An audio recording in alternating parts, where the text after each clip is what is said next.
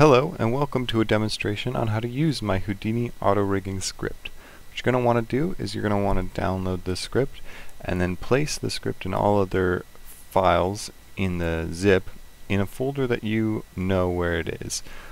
I like to place it under Documents in Houdini 18 and then make a new folder here. I've called the folder Full Rig and I've placed my script right here.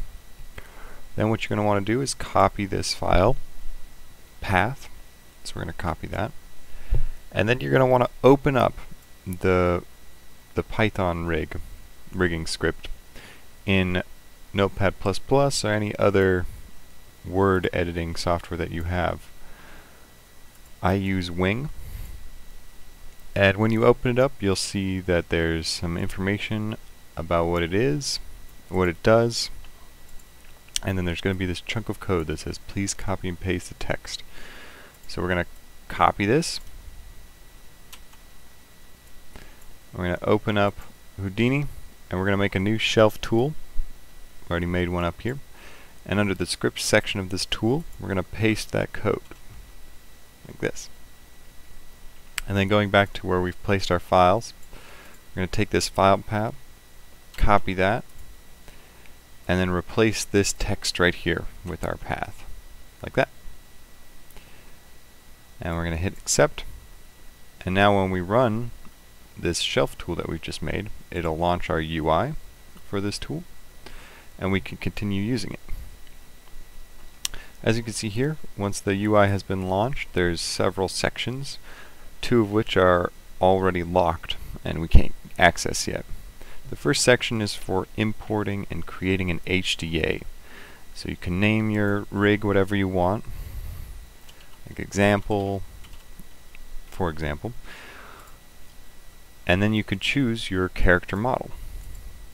If you don't have a character model, then one of the files that's downloaded with the script is this mailBaseLow.fbx, which is the example model that I've been using as a base to create this tool.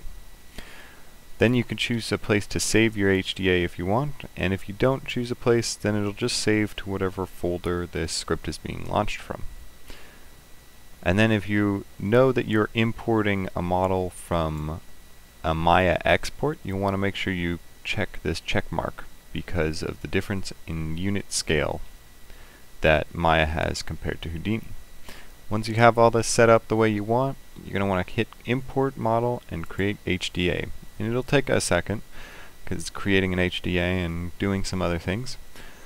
And what this does is it creates a geometry node with a file reference, and the file actually saves the geometry to the HDA itself. So if you were to share this HDA with anyone, this rig with anyone, they won't have to re-reference any character rig like you just did where you pointed to the model. This is saved to the HDA itself. As we can see here under type properties in extra files, there's our actual character geometry. Once you've created the HDA, then the next section of the tool opens up, and this is the auto rigging section. The first step is creating locators, and what this step does is it places a bunch of null nodes down. So you can see here, just a bunch of null nodes that are used as position references when creating the bones as our next step. These can be placed anywhere, and they're all pretty self-explanatory. The left shoulder is named left shoulder locator.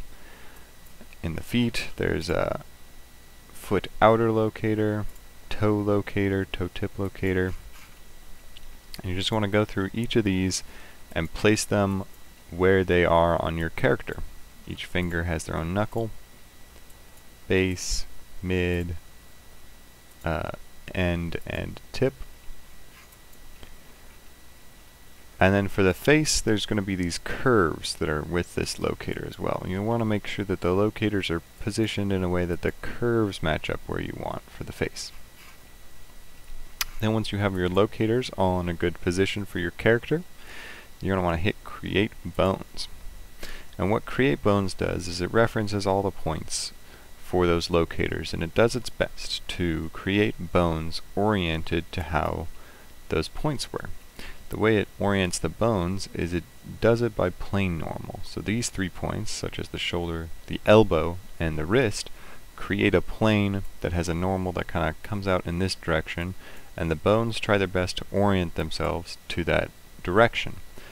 However, in positions such as the fingers, where there may not be as clear of a plane definition, you might have some odd rotation on these bones.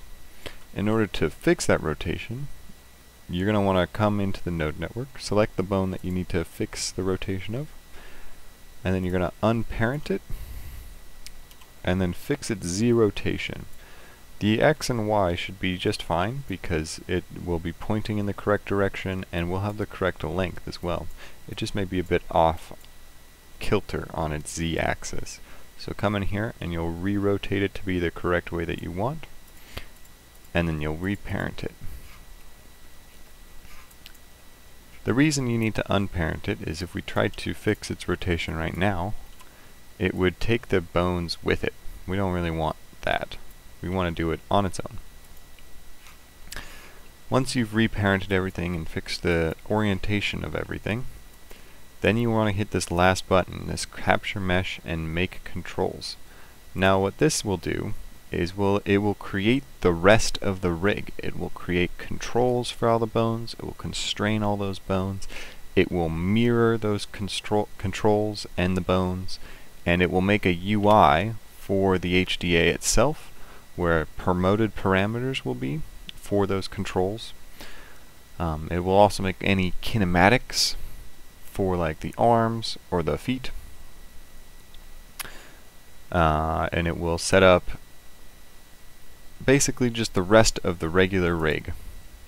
As we can see here, it's completed everything. Now at this stage, it's captured the mesh, as we can see here. Boop, boop. And the controls all work. And if all you needed this tool for was to create a rig, then you can stop here. You can see that the UI is loaded. It's loaded the Python module into our scripts tab, and it's created a complete rig. If you'd like to use this tool for more than just creating an auto rig, such as the Deform options as I demonstrated, then you're going to want to make sure you pay attention to this step very carefully. Primarily, you're just going to want to make sure that the skin weights are to your liking before using the deforms. This is especially important in the face, where the default skinning from the script may not be the best result. However, once you have corrected the skinning for the whole body, then you can go ahead and apply the deformer setup. What this will do is it will add another tab to the HDA that includes all the deformation options as I demonstrated in my end product video. Thank you for watching how to use this tool, and if you'd like to learn some tips and tricks I learned during this project, please watch the next video.